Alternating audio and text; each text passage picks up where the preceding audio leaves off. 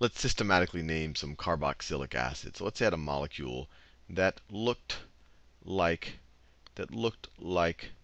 this. Clearly a carboxylic acid. We have a carboxyl group right over here.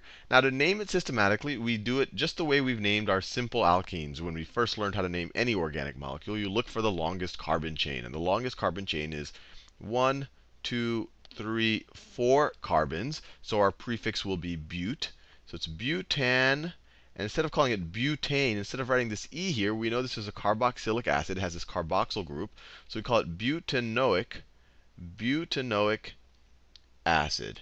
And now you might wonder, hey, don't we have to specify where the carboxyl group is? And if you look at how carboxylic acids are arranged, you can tell that the carboxyl group is always going to be at one end of a carbon chain. So you don't have to specify. And in fact, you always want to start numbering at wherever the carboxyl carbon is. So if you had to number these, this would be the 1 carbon, the 2, the 3, and the 4. So you don't have to specify a number for the carboxyl group.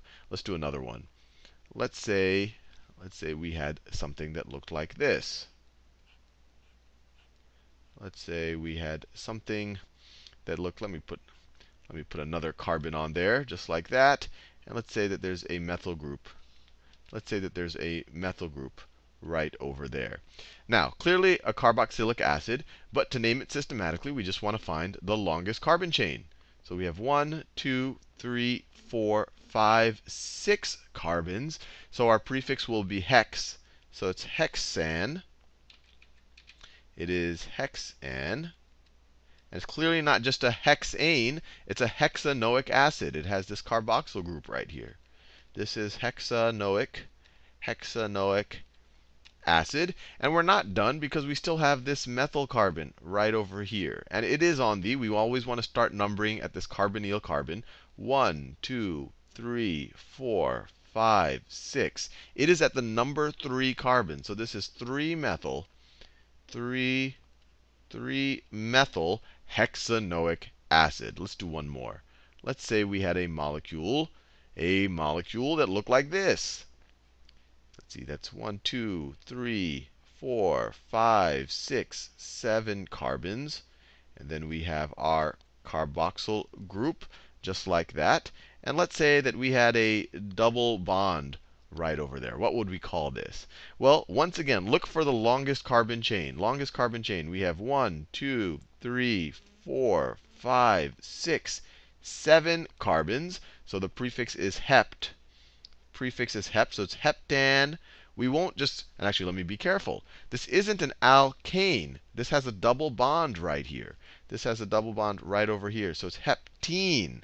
If this was just an alkene, we would just call it heptene. But we're not going to put this last E here because this is the carboxylic acid.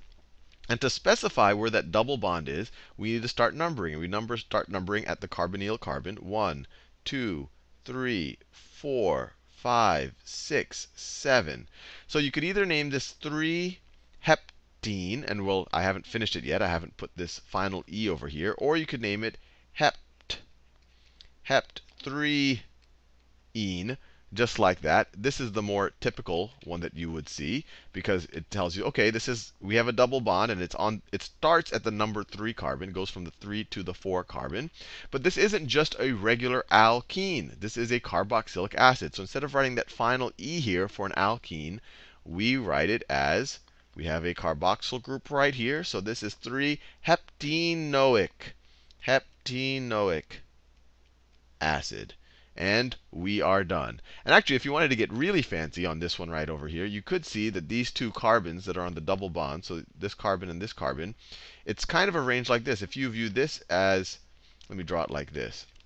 They both have other hydrogens out there that we didn't draw. They're implicitly there. But if you wanted to rewrite or redraw this molecule, you could draw it like this. You have two carbons just like this. This one has a hydrogen popping up like that. That one has a hydrogen popping down like that. And then this carbon over here has this big functional group over here.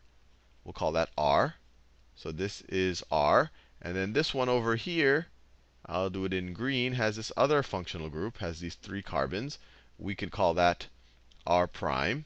These 3 carbons are R prime. And if you look at it this way, you're like, hey, look, the functional groups are on opposite sides of the double bond. They're away from each other. So if you wanted to, you could also call this trans. Trans. We could even write in italic.